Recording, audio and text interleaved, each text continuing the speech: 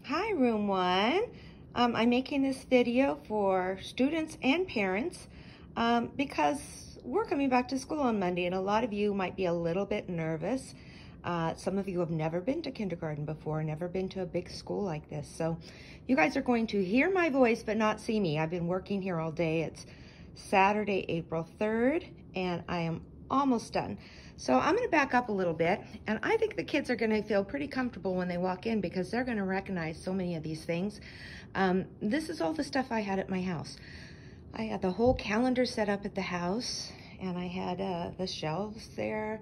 I had the days of the week.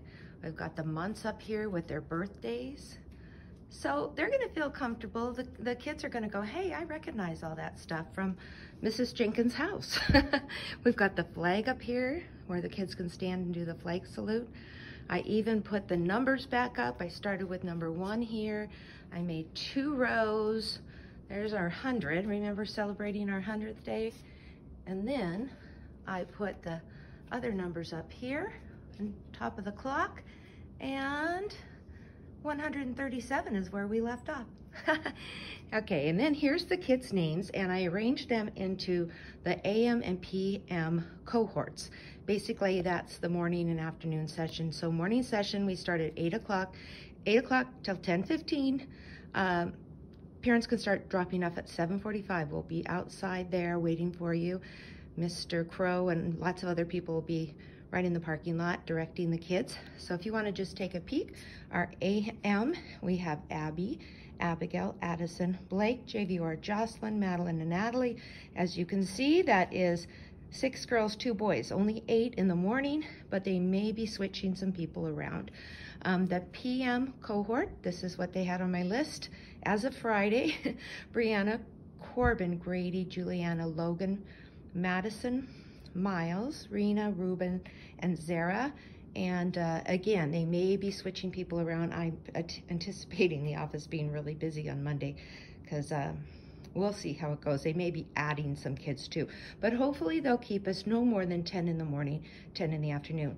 Afternoon is 11:30 to 1:45. Parents can drop off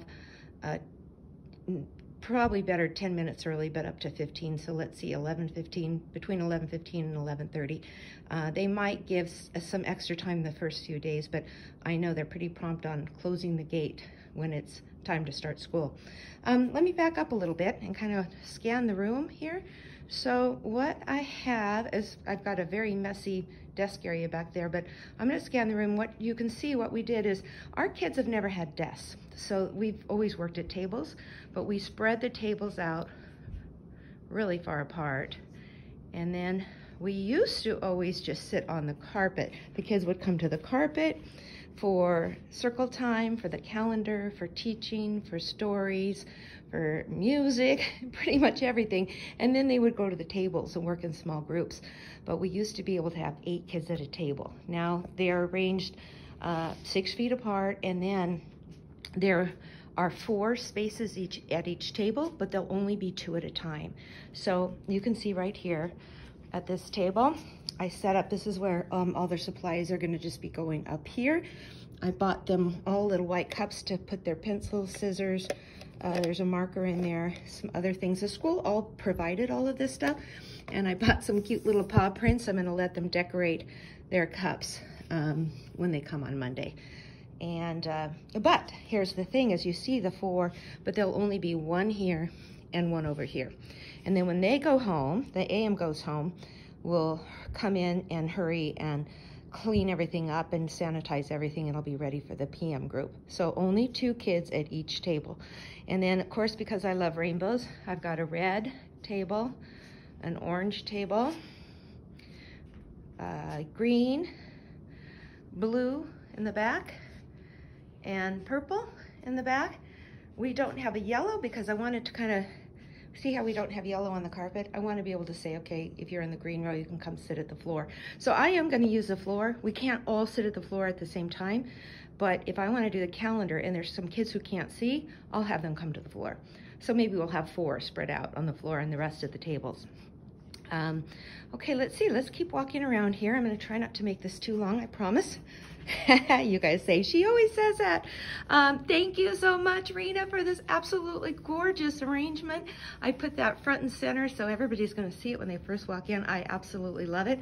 And then these shelves used to be in the middle of the room, and one side is books and the other side was manipulatives. Right now they're telling us the kids can't, you know, play with the manipulatives, the blocks, the puzzles, all of that, because they can't share. But I think I came up with a little system for the books. I'm hoping I put the books here where they can get at them. So if they finish early, they come over and get a book. But instead of putting it back on the shelf, I have a basket here. So when they're done with their book, they put it in the basket, we let it sit for a while, or I can sanitize it before it goes back on the shelf. So I think I can get around the rules a little bit. Okay, here we go. I've got all the sight words. Look at our beautiful sight words here. And then over here, I put our best of the bunch. These are all the kids that know their letters and sounds. We got quite a few up there. We're only missing a few kids who need to get their apples, and we'll work on that, okay? And then over here, I put our Reading Rainbows. Okay, so you can see that we only have 2 kids right now that have completed their rainbows. Abby and Abigail. We had 3 others, but they're all staying distance learning. So yeah, we kind of lost 3 of our top kids, but we still have some awesome kids in room 1, that's for sure. So if the kids have their red, orange, and yellow, right now they're considered on grade level. We've also done the green words, but boy, if they just have those red, green, and yellow, that's good. And we'll see, there's quite a few kids that don't have any stripes yet. We're gonna work really hard to try to get them caught up, but we do only have 8 weeks, so they're gonna have to work hard, and parents, you're still gonna have to work at home. Then let's show you this. I'm still working on this, but everybody's gonna have a cubby. Right now, there's just a crayon box in there. When they need crayons or something, they'll come over and get them and put them back, but mostly this is for storing their papers. This is where their papers go, since they don't have desks. Okay, and then over here, this is just gonna be my work table. And I've got a lot of stuff going on right now because I'm still collecting. So thank you so much, all the people who have returned their baskets. I've got, I think, 14 out of 21 kids who returned their things. So I'm just collecting these. I'm hoping to get everything back in the next few days. I can't really start using the workbooks and go on with the next letter or go on with the next Go Math until I get everything back. So I've got everything kind of sitting here, and hopefully that'll just be a few days, but I've got other fun stuff planned. So Monday we're going to do a calendar, and we're going to make a visor, and we're going to go over rules and talk about safety in the classroom, and we're going to have lots of fun. So, and this week we're going to paint also.